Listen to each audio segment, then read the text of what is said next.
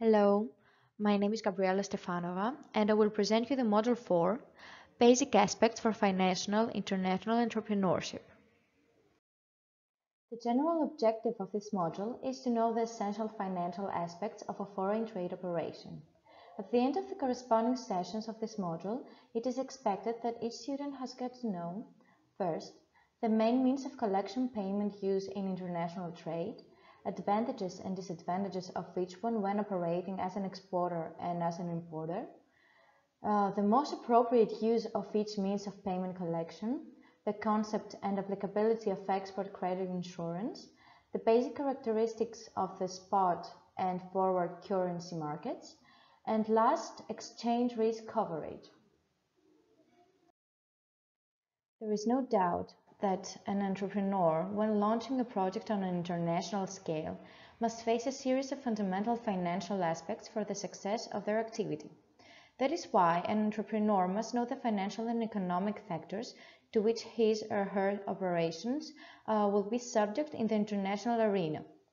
The financial factors that directly influence international business transactions can be classified in three aspects. The first one is the exchange rate and currencies.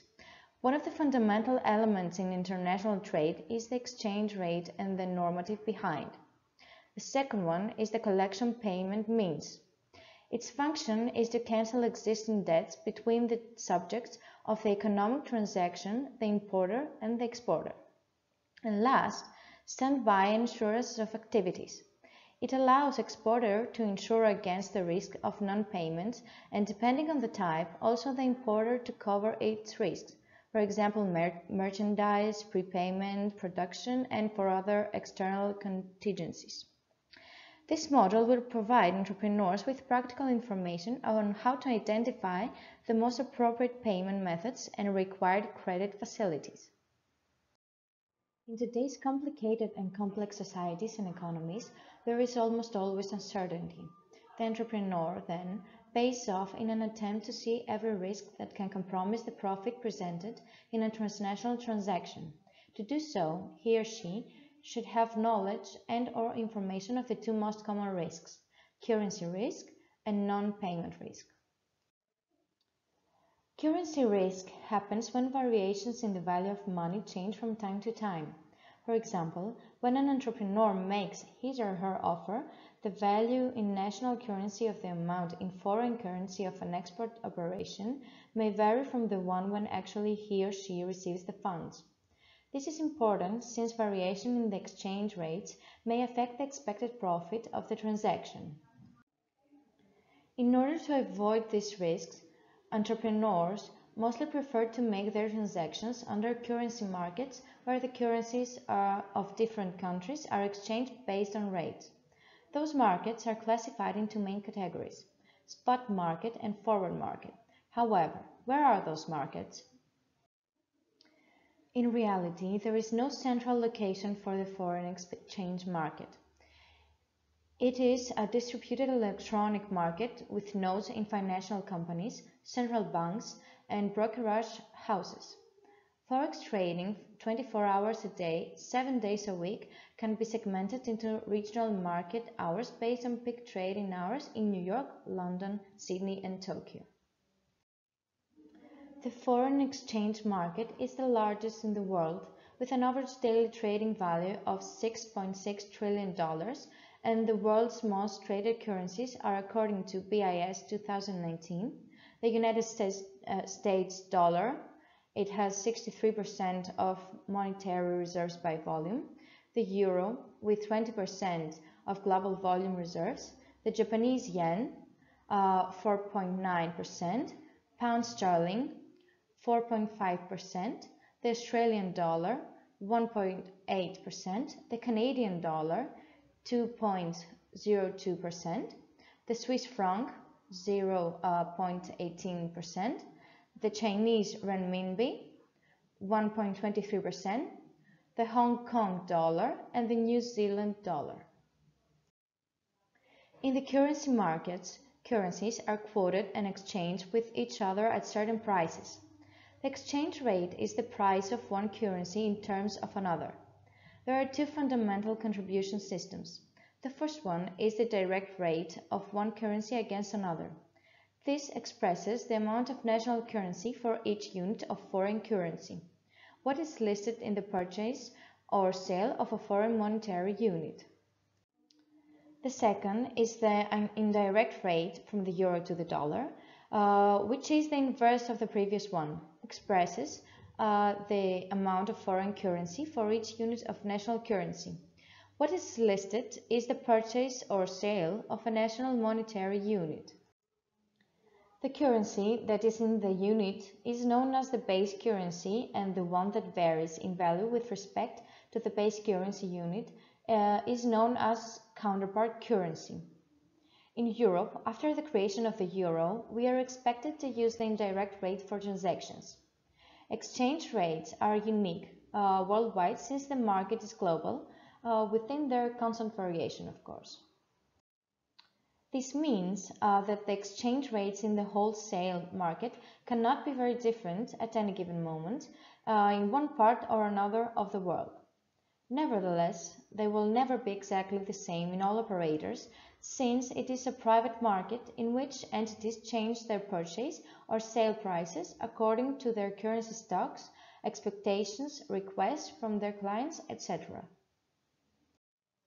Exchange rates between two currencies can be fluctuating or fixed or quasi-fixed. This depends on the interaction of market forces and the intervention of public authorities, mainly central banks. In the case of fluctuating exchange rates, the fluctuation can be clean without the intervention of the public authorities, or dirty with the intervention of the public authorities in the sense that they always consider appropriate. On the other hand, fixed or quasi-fixed exchange rates, there are cases in which a certain band of fluctuation around the fixed exchange rate is allowed. All these modalities currently coexist in the world. When the currencies have fixed changes between them, their alteration is called devaluation or revaluation. When the currencies are in a fluctuation regime, complete or within an allowed band, their movements are called depreciation or appreciation. We are not going to cover how the exchange rates are manipulated or fluctuate, but we are going to explain the two types of market exchange previously mentioned, spot market and forward market. We understand the spot currency market as the one in which the currencies are rated for delivery, value date, within a maximum of 2 market days after the transaction date. When deliveries occur beyond that term, we would be facing the forward currency market. The difference between spot and forward market is simply the price of the currency contracted at this time for delivery, then in 6-month rate in which will be different. Of course, the spot price in 6 months will be different from today and can be very different. This structure and operation of the forward currency market is precisely what allows exporters and importers to avoid exchange risk.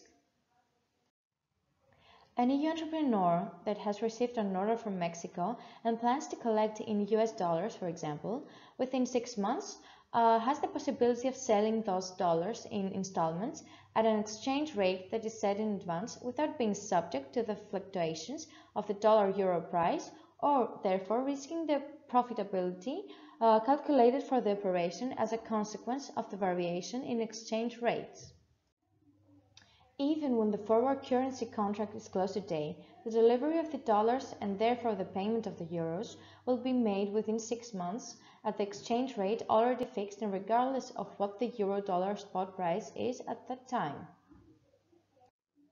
Similarly, for an EU entrepreneur who imports and plans to make a payment in Japanese yen within 3 months, entrepreneurs can buy in advance within 3 months the yen that will need later.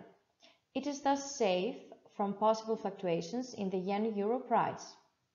The yen will be delivered within 3 months, and at that time the agreed euros will be owed.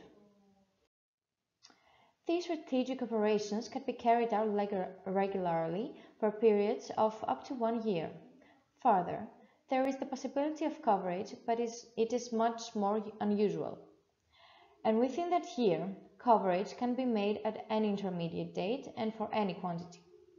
It is what is known as an over-the-counter market. It is important to mention that there is no such an insurance as the formal way we know to cover a fluctuation in the exchange rates. Therefore, to plan ahead these strategies for exchange rate according to the international transaction delivery can help to reduce the risk of losing the profit expected. To be successful in today's global market and overshadow your foreign competitors, entrepreneurs taking international activities must offer their customers attractive terms of sale backed by appropriate payment methods.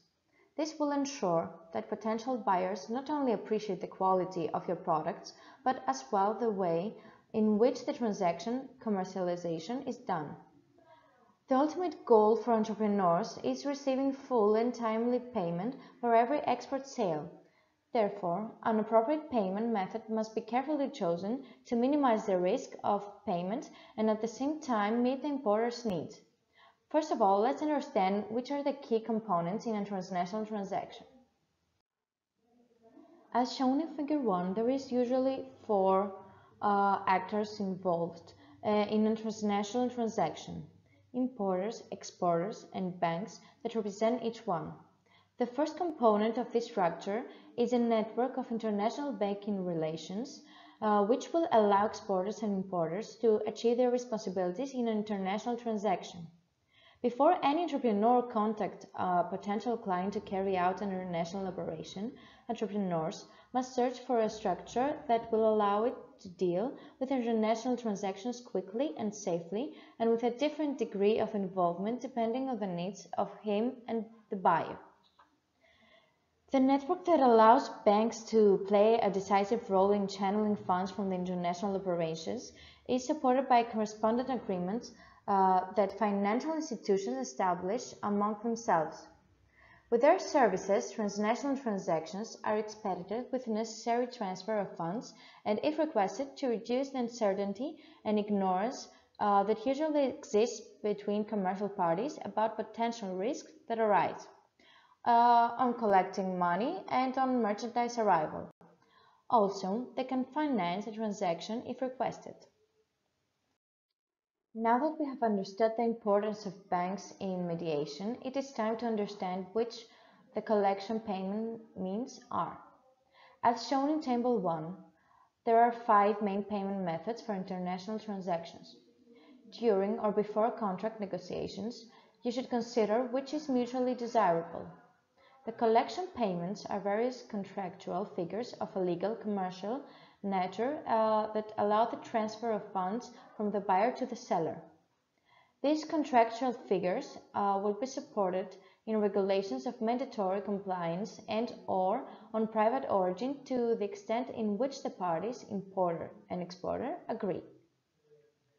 Based on Table 1, the choice of collecting payment means need to take into account the aspect related to the quickness in transaction opposite to security, those of security in turn opposed to cost and time, financial possibilities, which is important to review the financing possibilities as some means of payment do not allow the financing of commercial operation due to the risks, and elements such as the interests of the parties, often conflicting between importer and exporter, or the characteristics of the buyer's country, as there are countries with difficulties in international payments in which it may be advisable to take additional precautions. In this sense, the transnational transactions can be supported by banks related to guarantees, later on explained, or financing but without interfering in the different procedures related to the transaction itself. You can see also at Figure 2.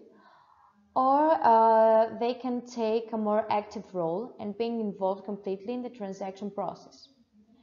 Banks can manage a wide variety of commercial documents such as invoice, transport document, transport insurance document, list of contents, and various certificates to make sure that the transaction will be done with all the required documents and to ensure the smooth transaction from a legal basis. Of course, banks are also operating the financial documents such as a check, bill of exchange, promissory note, receipt, etc., which is more in line with the expected services from them. However, banks do not manage or manipulate merchandise, the product to be exported. They only operate financial and/or legal documents required in the custom offices for the correct entry of products if requested by exporter or importer. Based on this, we can classify collection payment means in two categories. On one hand, non-documentary collection means, in which banks exclusively handle financial documents, and on the other hand, documentary collection means, in which banks are dealing with commercial documents accompanied or not by financial documents. The second one is more expensive and less agile due to the fact that banks will generally be incurring in greater risks, which will translate into additional costs such as the documentary fee. Thus, the commercial transaction will vary depending on several factors. For example, an entrepreneur whose first sale will be to an unknown client outside EU will choose a consignment in which banks play an active role not only on the financial documents but on the merchandise documents. As a result, different means of collection will depend on the amount of the transaction, the collection period, the type of client, the degree of relationship between buyer and seller, the country in which the buyer is, the payment customs usually used in the sector or in the country, and so on. In international trade, the payment is sent to the exporter only after the foreign distributor has sold the goods to the end customer. This is arranged by an international consignment transaction in which the importer receives, manages, and sells the goods of the exporter, who retains ownership of the goods until they are sold. This type of arrangement is usually requested when the importer does not know if the product will have a market share in their country, so exporters send a moderate quantity to test, or in other cases big quantities can be sent since the importer functions as an agent of the product. Adequate insurance must exist to cover consigned goods in transit or in the possession of a foreign distributor, as well as to mitigate the risk of non-payment. With advanced cash payment terms, the payment is done and received before the goods arrive to importer. For international sales, bank transfers, credit cards, and checks are the most widely used cash advance options available to exporters. This method is very suitable for exporters, but very difficult to implement as the importer will look for someone else with better terms of payments. Goods are delivered before the payment due date, which is typically 30, 60, or 90 days for international sales. Exporters are usually pressured to take this type of method, so entrepreneurs must mitigate default risk through the use of one or more of the appropriate insurances and guarantees later on explained. In this type of method, we can find the payment through a simple payment, a bank check, or by a checking account. The procedure takes between 7 to 10 steps based on the way of the payment method. For example, in a simple payment, the international transaction starts when the goods are sent to the importer. Then, the exporter sends almost immediately the documents representative of the merchandise, the invoice, transport document, transport insurance document, etc., to the importer. After that, the importer, with the documents, can withdraw the goods from the destination country customs. Then, the importer issues a payment order to his bank with authorization of funds. After that, the importer's bank delivers the funds to the paying bank, communicating the details of the transaction via SWIFT. Finally, the bank enters the amounts in the exporter's account or pays it once identified. The difference between a simple payment and a bank check is the additional steps from the bank to issue the check until it is in the hands of the exporter, and then from the exporter presenting the check to his or her bank until he or she receives the money.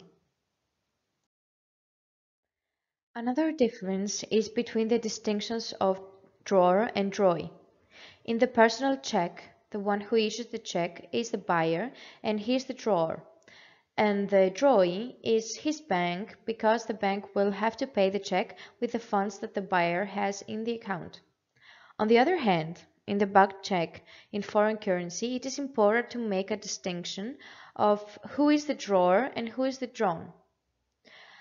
The buyer's bank is the one that issues the check and therefore it is the drawer, and the one that pays the check is the correspondent bank of the buyer's bank that will be the drawn. The correspondent bank pays with the money that the buyer's bank, drawer, has previously deposited in the correspondent account in foreign currency. Moreover, there is a possibility that the buyer's bank can be both drawer and drawee of the check. This happens when the bank check is drawn up in the currency of the country where the issuing bank, the buyer's, is located.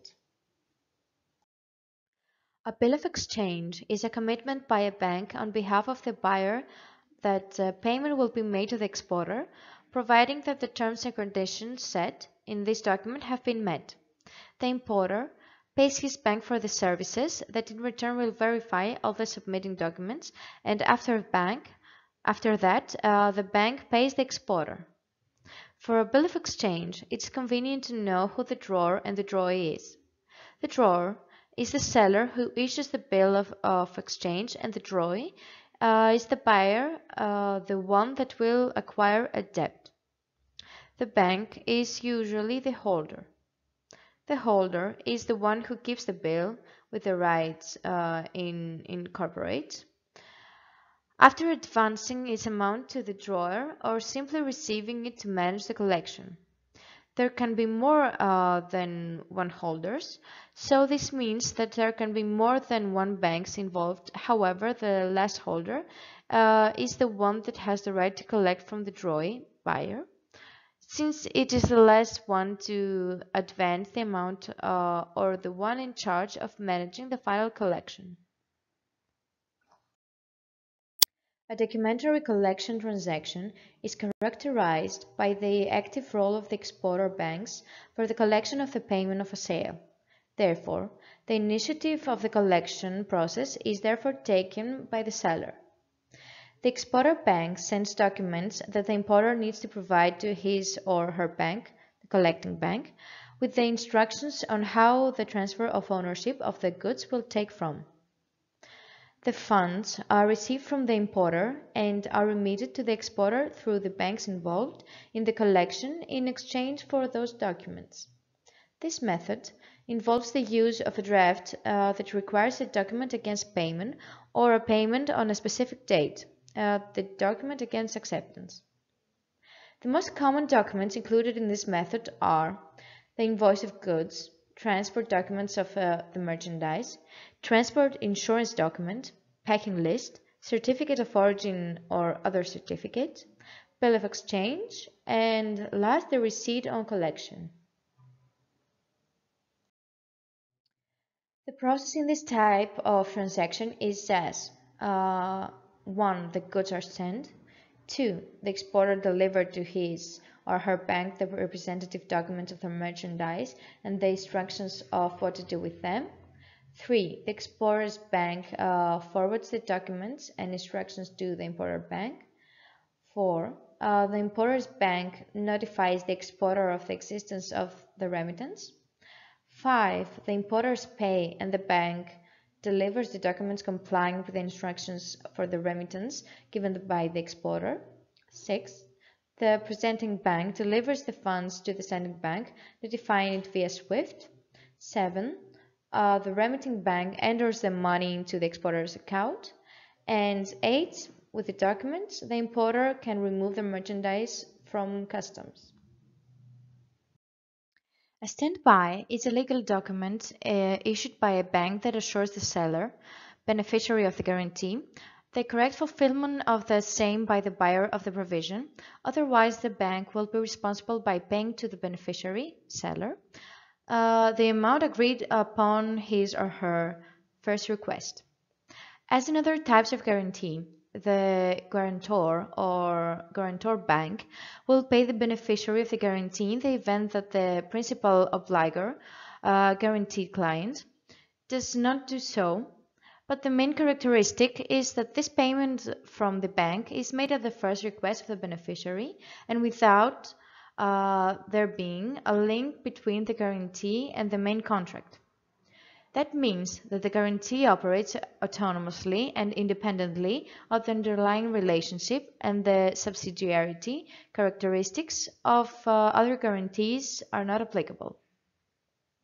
In more simple words, it is an irrevocable bank commitment to pay a beneficiary when he or she fails to collect from the payer or buyer under the agreed conditions. The bank commitment is made effective upon presentation by the beneficiary of certain documents in each case, including, in an essential way, the unilateral declaration of the beneficiary of not having received the payment from the buyer. The process usually starts with the arrangement of the contract of selling, where it is stipulated that there is the emission of a standby. Then, the buyer goes to his or her bank to request the opening of standby in favor of the exporter, indicating the terms and stipulations of this. After that, the buyer's bank analyzes the operation and the risk to be assumed and decides whether or not to accept the request of this client. Once decided, it communicates the opening of the standby through another bank, usually the bank of the seller, by means of a specific SWIFT message. Then, the bank that has received the opening communication notifies the exporter of the opening in its favor of a standby and the conditions for its use. Normally, after the notification, the exporter sends the goods to his or her client with the respective commercial documents, the invoice, transport document, transport insurance document, etc. Then, the importer with commercial documents in hand can remove the merchandise from customs, and then the buyer pays the seller. After that, in case the seller does not receive any payment, the buyer can declare the non-payment to his or her bank to send the documents, a copy of commercial documents such as invoice and transport document, to the issuing bank. Finally, the issuing bank analyzes the documents, and if they meet standby conditions, it pays to the beneficiary the funds corresponding to merchandise shipped. As we have seen with the different methods to collect the payment, it is not simple to do transnational operations. Therefore, it is important that no matter which our method is, to do the transaction we must have a security for the payment of the operations. This security can be by advance payment, documentary collection means, or standby, etc. However, what to do when these mentioned methods are not possible to implement? Well, we can apply to credit insurances. A credit insurance means that entrepreneurs will obtain a commitment through an insurance company that if he or she does not collect the amount of the sale, they will be compensated for the non-payment by the insurance company. When it is not possible to assure that the payment will be before or at the same time as the goods are being provided to the importer buyer, then it is convenient to have a credit insurance before the contract is agreed by both parties, the buyer and the seller. Since there can be many procedures and factors, there is a wide range of possibilities in credit insurance, reflected in different types of policies, which include both insurance of the exporter and the banks due to the risk they assume when financing the operation. Let's see which are the different types of insurance. The first is related to the commercial operational process, and by this we mean the risk that exists from the moment the buyer applies for a request of goods until he or she receives the merchandise. For example, when the buyer have received the goods but the payment is not issued.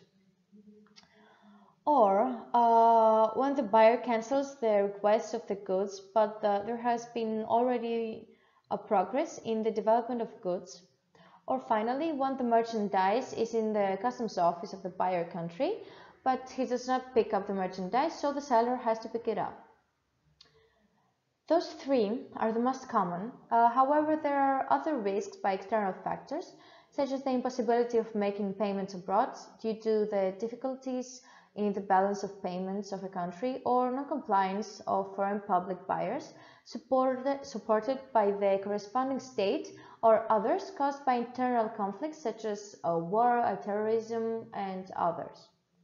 Lastly, those risks derived from natural disasters and catastrophic situations occurring abroad, floods, earthquakes, volcanic eruptions, etc.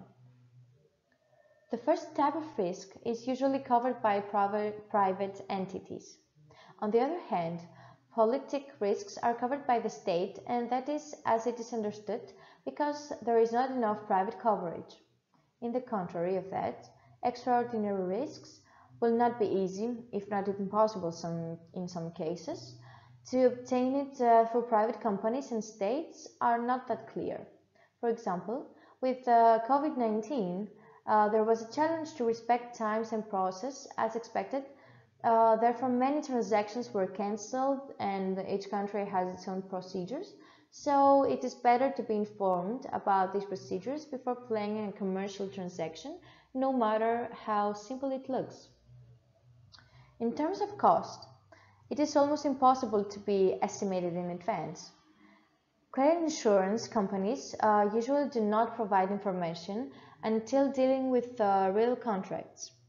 The cost can vary greatly depending on the countries to which the company exports, the type of clients it works with, the sector in question, the means of collection that it uses, and above all of the volume of sales channeled by the exporter, which will give him or her more or less negotiation capacity with the credit insurance company. Note to have in mind the deadlines of transfer and tariff. There is no international regulation that applies in terms of the deadlines in which a transfer must be made between one country or another. On the other hand, there is a regulation if transfers are made within the European Union with euros. In the case of these last transfers, the amount ordered to be transferred to the account of the beneficiary, the seller, must be available at the end of the next bank business day at the latest. If the order is given in paper format, the term is extended by one bank business day. The bank can also determine a closing time for the purposes of the transfer that is prior to the closing time of the branches. Nowadays, banks are not obligated to publish their rates for their services, so in order to find a list of maximum rates applicable by banks in business operations, the most practical thing is to search through internet and do a cross-check between commission rates and those from the bank you are interested.